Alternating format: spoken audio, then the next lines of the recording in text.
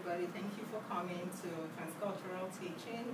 This presentation is basically teaching about relating patient care together with cultural competency in nursing care of a patient. And main reason for this presentation is cultural competency teaching with a focus on Filipino and Asian American Indian culture.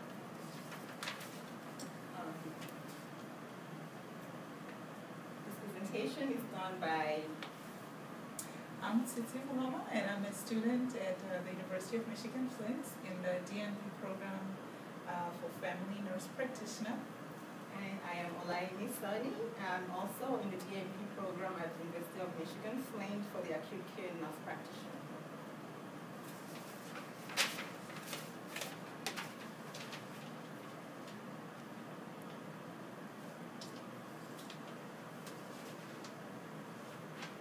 Okay, so we'll start with just an overview of the presentation of the objectives. The first one here is just to educate on some of the concepts that we have learned. We're taking a course in transcultural nursing care. We just want to share what we've learned up to date, and also to describe the process of transcultural nursing assessment and how it's utilized now in nursing care. And also we will talk about how you can apply it to clinical practice, and we will share findings on some culture care modes of the Hindu and Filipino cultures. We did, in our class, we took, as part of our learning, we learned how to do a self-assessment and also how to assess other cultures. So Yemi focused on Filipino culture. She interviewed a nurse who is Filipino and about her experiences here in the United States. And I interviewed an Indian family, and we talked a lot about the Hindu culture with regards to nursing care. So we'll share a little bit of that information somewhere down the presentation. And also to add on to what Titi talked about the self-assessment, the main reason why we had to do the self-assessment was to be in tune with our own self, culture-wise, to know what our prejudices, our biases, our stereotypes, to see if we have any common relations with any other culture, and be able to relate it to the patients or to the other fellow workers that are from a different culture from us. So it's just in preparation for us to be able to deal with people in general. So that's why we had to do that assessment. And also, the next slide is talking about the historical development of transcultural nursing. Transcultural nursing was developed by Dr. Magdalene Lalinger in 1950. She was a lady that is so passionate about the care, and she found out that while she was caring for people, that people were being generally cared for in the same manner. She later on found out that culture does play a very significant role in caring for people. The people sometimes want to keep whatever they are doing at home when they come into the hospital setting or whatever setting, inpatient, outpatient, for care. And she found out that I think she gets more results while she incorporates culture and care together while caring for the children she was caring for. The first history started off in 1950 when she was Appalachia, when she was with some little children in the psychiatry. She found out that all the children were being summed up in the same room, they were being given the same food, and no results was being gotten from. And then the second culture, the second finding of Dr. Lalinger came in 1960, when she was doing a doctoral degree. She traveled all the way to Papua New Guinea, and she lived among the people in Papua New Guinea, learned their culture, learned their language, learned the things that made them who they are, and she found out that culture does play a very significant role in the way people relate to each other.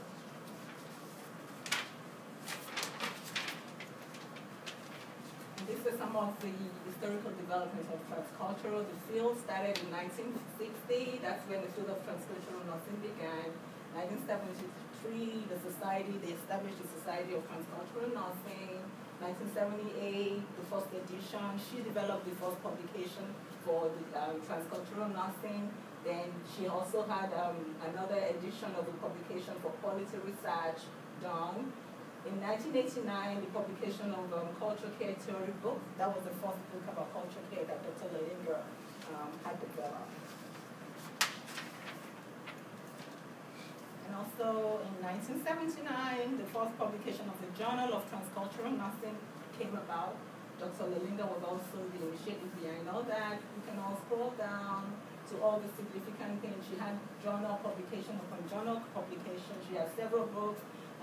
She developed several theories up to, I think the first theory started off in earlier when she first started the book, and all the way down to here. And also she has this is the book we're using now in our class.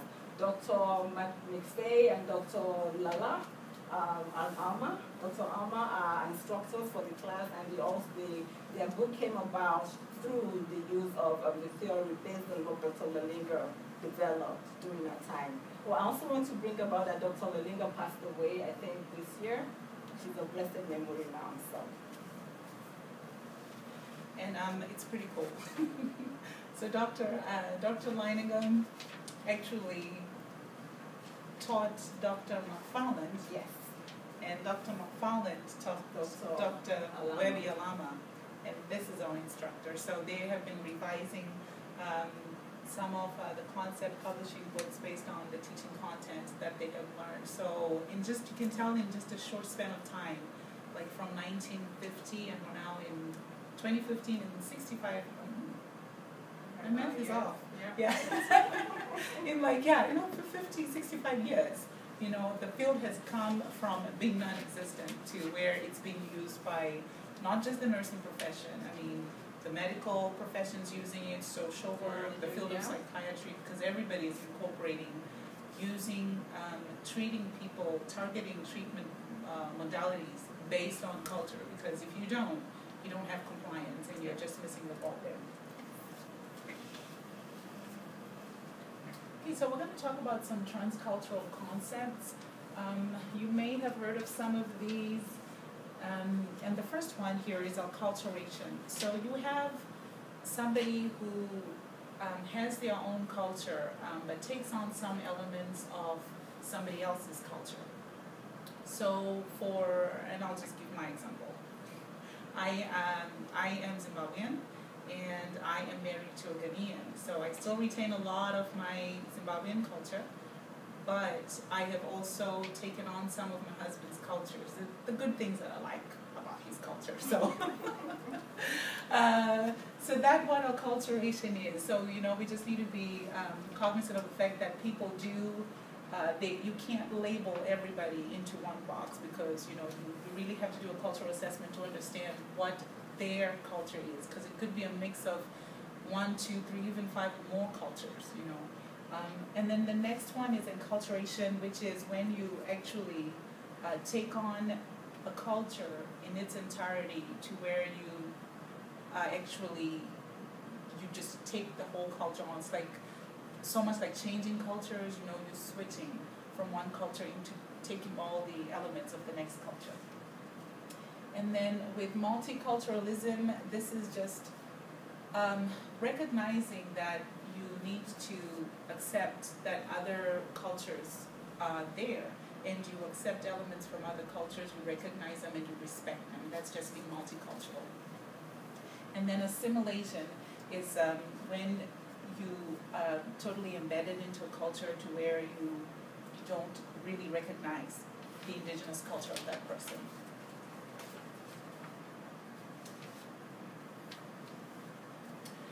And the next concept we'll discuss, stereotypes. I'm pretty sure we're all familiar with some of the ones that I hear because they're the ones that we tend to see the most. As you can see, this is just from the picture. You have a lady representing the Muslim culture, and let's say this is just our Western culture here. So you can see the two different perceptions of each other. They are very different, but without really understanding or knowing, you can't really understand where people are coming from with what they're doing. Stereotypes are just narrow, fixed views or generalizations. You could use an example of all Muslims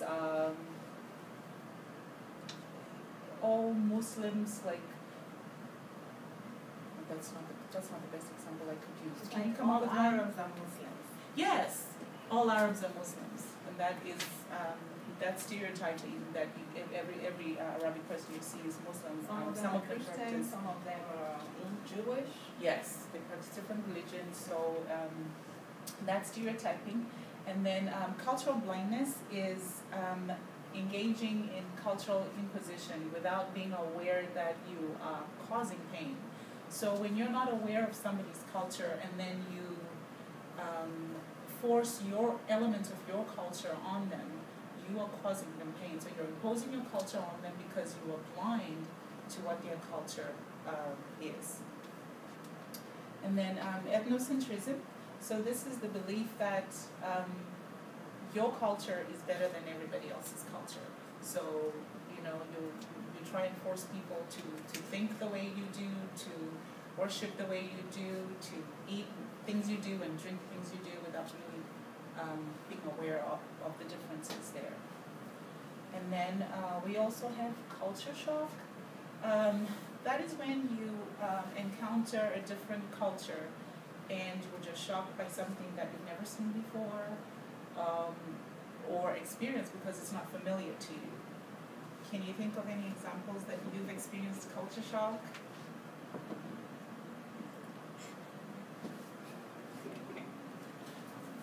I'm trying to think of an example, but sure. First time I went to Mexico, it seemed to be a culture shock. There was a lot of poverty, but yet a lot of, most people seemed still very happy, and, going from San Diego down to Tijuana, it was like, whoa, it was a big culture shock, I guess. Right, yeah. Seeing how they lived compared to just right over a mile away, how different it was. Right, yeah. I'll tell you my example. When I first came here in the United States, I didn't think there were homeless people. So seeing a homeless person, like a group of homeless people the first time, I couldn't believe that a first world country with so much wealth, because until you come here, you don't really realize how different the worldview is of America. Yes. You have this perception, and then you come here, and then you're like, oh, there is also poverty. People actually get sick here. We don't see that on TV, and that's a lot, major source of news for people back home. So then you come to experience it, and you're like, oh, there are actually bad things that also happen here.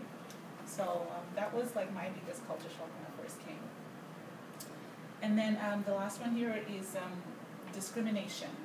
And discrimination is just participating in stereotyping and also in just judgmental behavior.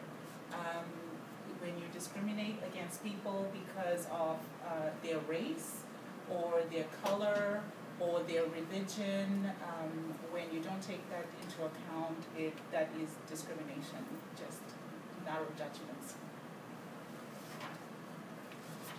And here we're going to talk about the development of cultural care theory, which is a theory that Dr. Lalinger developed on her own.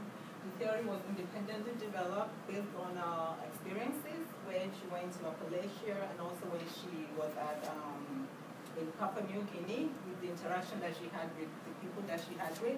So the theory came about from there. The theory is also nursing-based. So the theory does show that nursing is a very unique career, which encompasses every aspect of a human. We take into consideration people's religion, their beliefs, their culture. We make sure that we don't discriminate in nursing. If you're in the nursing field, you put your biases and ethnocentrism aside and focus on the patient. We make sure that the patient is our own main focus. And nursing also is the discipline knowledge. We're very professional in the way we interact with our patients and the family members. We take LIPRA, highly very important, privacy. We take it as our number one role, and advocacy. We always make sure we advocate. So all that theory was based basically on the experience that Dr. Lalinger had. That was how she came about this culture. And we're talking about the theory being unique in